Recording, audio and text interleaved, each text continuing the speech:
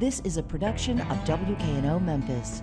Production funding for Behind the Headlines is made possible in part by the WKNO Production Fund, the WKNO Endowment Fund, and by viewers like you. Thank you. The transformation of the last of the city's massive housing projects tonight on Behind the Headlines.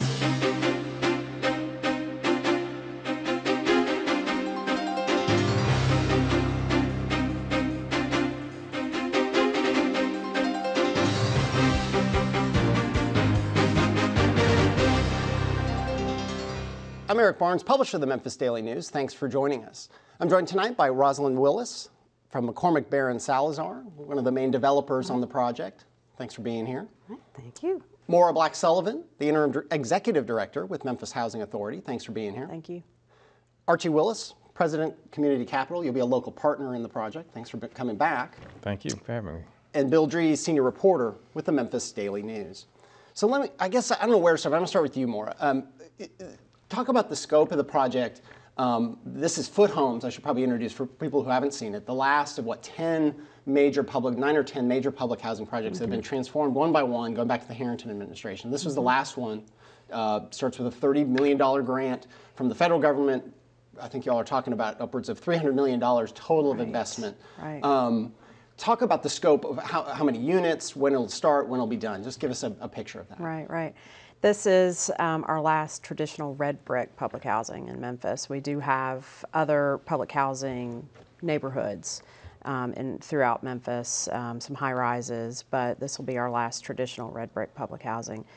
It's just south of the South Main area near the FedEx Forum.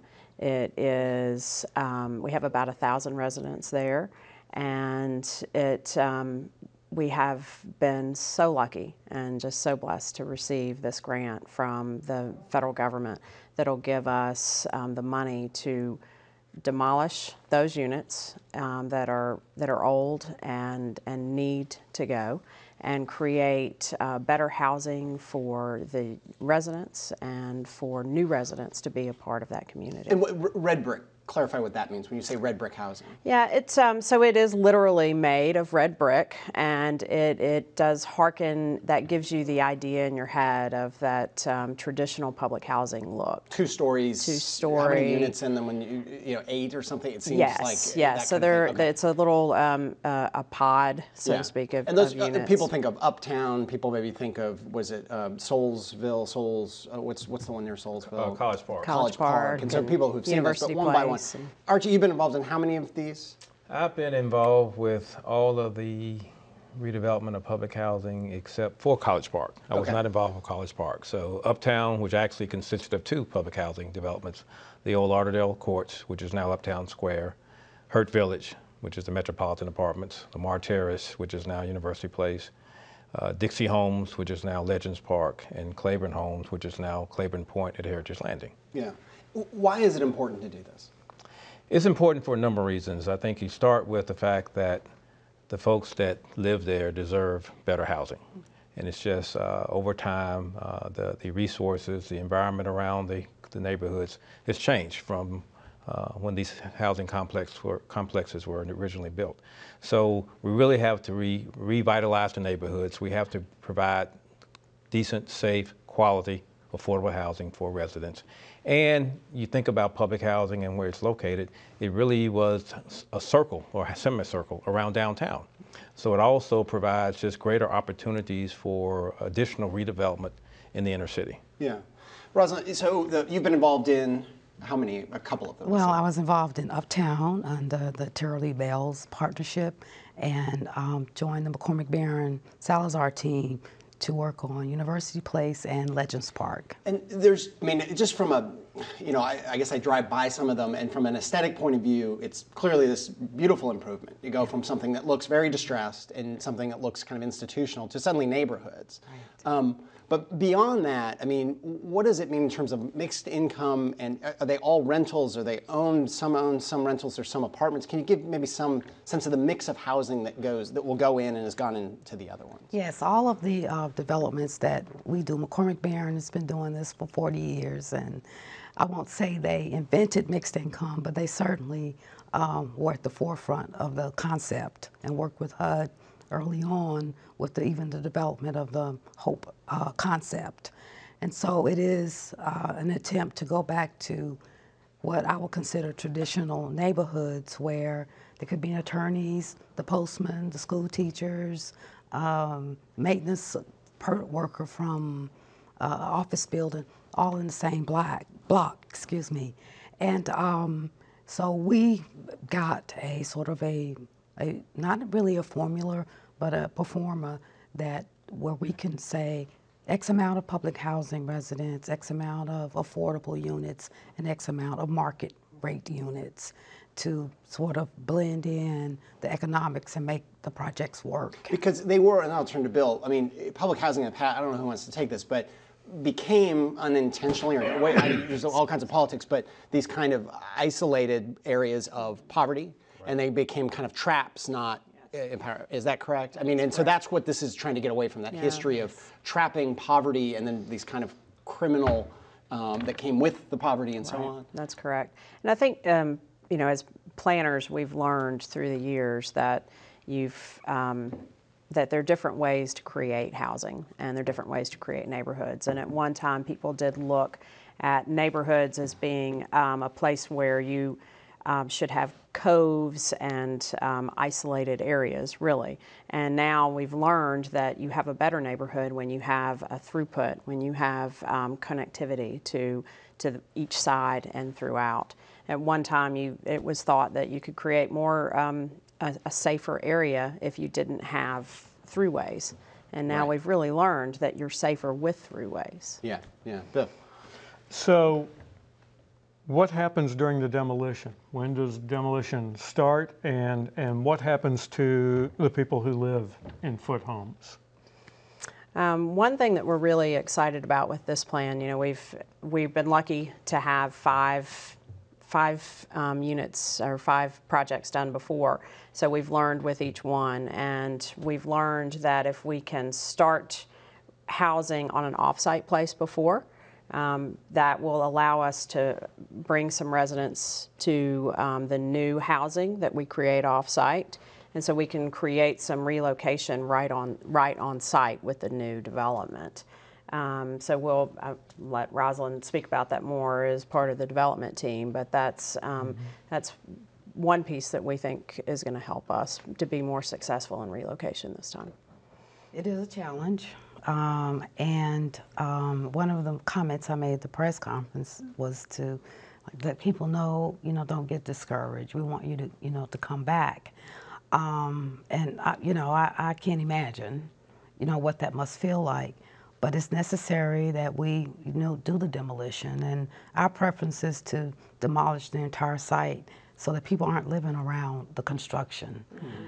And the other thing that's part of this program, we have quite a few residents, but we do have vouchers that our project that we will place in some of the developments in the downtown area. And so some residents off the bat will be able to move into either homes that have already been built or that are under construction and move into what's now HUD's calling areas of opportunity. And so we've got to fine-tune that, but that was part of our plan. Mm-hmm. Let me just add another comment to that. Claiborne Point, which is directly across the street, as you all know, is under construction. We're working on the final phase, phase 4 of it, and it'll be completed by the end of the year. So literally, people will have an opportunity to move from Foote to Claiborne if they choose to, because units are being constructed, as Rosalind said, as we speak. We'll have additional units that become available as other people move out. So that's another benefit. It's not a lot of units. The final phase is 67 units, but folks will have, and they do have priority, they will have an opportunity to move literally across the street into a new housing unit if they choose to, in addition to the off-site development, which actually won't come online until probably 2017. So, you know, we're trying to look at different ways and take advantage of the current environment at Claiborne to create opportunities for people to relocate in the neighborhood And in those cases, they wouldn't have to move again, presumably. Once they move into a unit at Claiborne, hopefully everything works out, they're happy, and they can stay there for as long as they choose to. Mm-hmm. And we should tell our viewers that Lauderdale has been the boundary between Foote Homes and what was Claiborne Homes. And at one point they were mirror images of each other, just on different sides of Lauderdale. Now there is a stark difference with what is happening with Claiborne Point at Heritage Landing and Foote Homes. It's like a before and an after picture on each side. So I take it that what comes next at Foote Homes will look along the same scale as what we see at Claiborne Point. Yes, absolutely. Mm-hmm. The other thing I want to just add quickly is that we're on the ground here already at University Place and as well as Legends Park. There's also, as part of our sort of larger team, Henry. And so Henry Turley. Henry Turley. Yes. But there's an opportunity to also feed into those developments as people move out. And I know that there's a commitment from our management company to let MHA know when we have vacancies and that people can move into those communities that have already been transformed and still have a nice place to live. So it's a lot of coordination, a lot of moving parts, but there are options that heretofore have not been available. How much of what you have planned for this is part of the evolution from when we started with this in 1998 with Lemoyne Gardens, which is now College Park? How much have we learned over this period of these conversions? I'm gonna let you answer that one. I want to believe we've learned a whole lot, as Mara mentioned. Clearly, the focal point of all these initiatives are the residents and the people that live there now and that will live there in the future. And I think we've learned a lot about how you manage that process. Mm-hmm. How do you recognize the challenges and obstacles that come with this process? Things that, frankly, we would all take for granted are challenges in a lot of these people's lives. So how do you navigate that? So things like transportation. Transportation, utilities. Utilities, that's really a big deal because they don't pay utilities at public housing. That's part of the rent payment.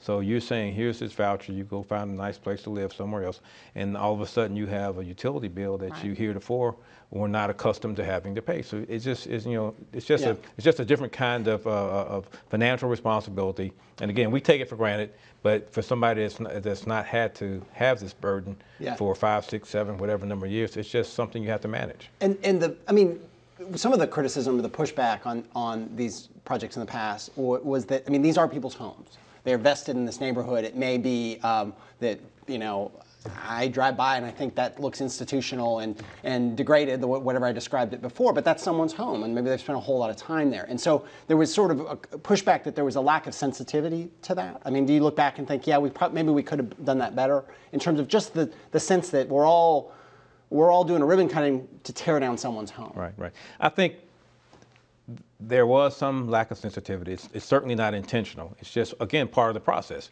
Yeah. You try something for the first time, you don't really know how to do it. Yeah. And you learn from the experience and you try to do it better the next time and the next time and the next time.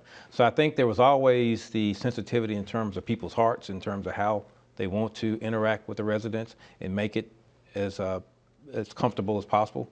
But there are other realities that just enter into the process. And then the other side of it that people totally disregard is this is a federal grant.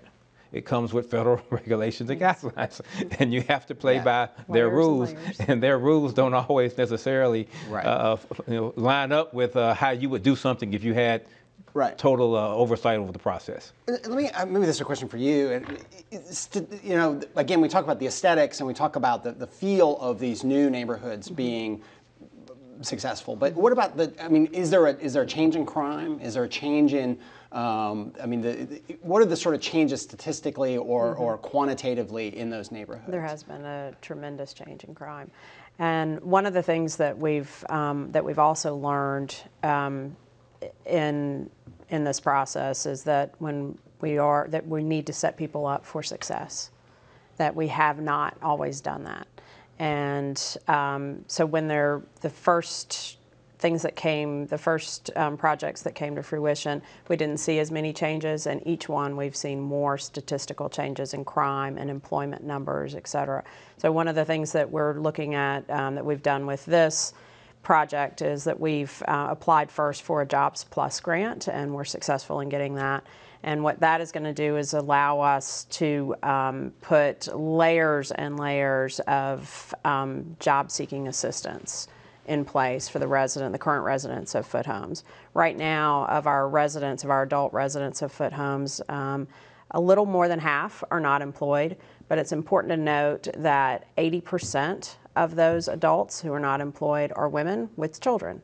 So that's something to really, those are things that you've got to look at. You've got to, when you're preparing people for work and opportunities for work, those opportunities also include childcare. And so that's another piece of this puzzle that we're putting together is an early childhood center on site in this development. So we've learned a lot for ways to create better opportunities. What about, do you work with MATA in this kind of situation? Does MATA, are there already bus routes there, or do you say, well, can we get better bus routes? I mean, everyone, everyone wants, we've talked a lot in the debate, the campaign about inadequate transportation. Will there be changes as part of it? I don't know if there will be changes or what degree the changes will be, but MATA is certainly a partner in the process. They were a partner with the application. They've been at the table as a part of the discussions throughout the process. And it's not necessarily a MATA piece, but the main-to-main connector, if you look at the actual route, there's a piece that kind of meanders up to Foote Homes. And main is the big federal grant that goes all the way to the Harahan Bridge, right. across all the lanes. That's People have been downtown seeing all this sort of transformation of the streetscape and the repaving and so on. That's correct. So that's providing. That will come over to. That comes over to Foote Homes, and it was intentionally drawn off of Main Street to go into the neighborhood. So things like that are important.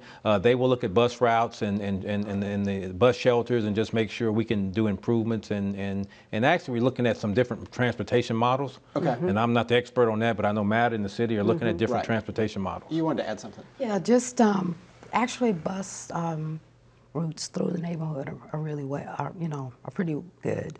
What excuse me, what I'd like to see is we're bisected by Danny Thomas. And then what's no, it's Danny Thomas. So it would be great. We'll have a senior building there, and we've kind of got a plaza area we're looking at. It would be great. Maybe the bus could come there so that seniors can, have immediate access to getting on the buses, et cetera. And again, I think the great thing about this that's a lessons learned is that we are focusing on the neighborhood as opposed to the site. Hope 6's focus was on the public housing site and the transformation of that. And so CNI is HUD's answer to, okay, this is great, but what's happening across the street, around the corner. So HUD learned, like we say that we have learned, HUD learned as well. And so they, instead of the Hope 6 projects, they now call it the CNI, Choice Neighborhood Initiatives, which does broaden your scope into the neighborhood. Does that put federal money outside the site, or does that? Yes, it does. Yes, it does. Okay. And I think it's just a tremendous improvement and a great opportunity. And I mean, we couldn't have picked a better site to have this happen on because we're so close to so many amenities and job centers. Yeah. Well, and I was going to say, so you were on the show. We were trying to think sometime in the last year because you're involved with this the Central Station project. So that's not a federal project at all, except for the Amtrak component. But it's a private development, apartments, Henry Turley, and so on. This connects to that in a way because sometimes some of the other projects that have been redone are still a little bit of islands, I guess. But this one, I guess you guys have talked about, it has the potential to hook into everything that's going into South Main, right? That's economically, correct. Grocery store, all that kind of stuff. That's absolutely correct, and we've been very intentional about how the train station evolves, and the way I look at it, and I think Henry agrees, is the train station now is a barrier from what I could call the affluent west side of South Main, the very affluent west side of South Main, to the very less affluent east side of South Main. Right. So the transformation of the train station, some of the things that we're looking at will, we think, bridge that gap and start connecting those two communities together so you can create interaction and activities on both sides of the train station. Yeah, okay. I was just going to say, I'm smiling because it's just so exciting. I mean, it really is to have the, to really see the connections, I mean, to have South Main and to have everything that's happening around the pyramid, and then you've got the Main Street Mall, and you've really got a downtown that is becoming more connected.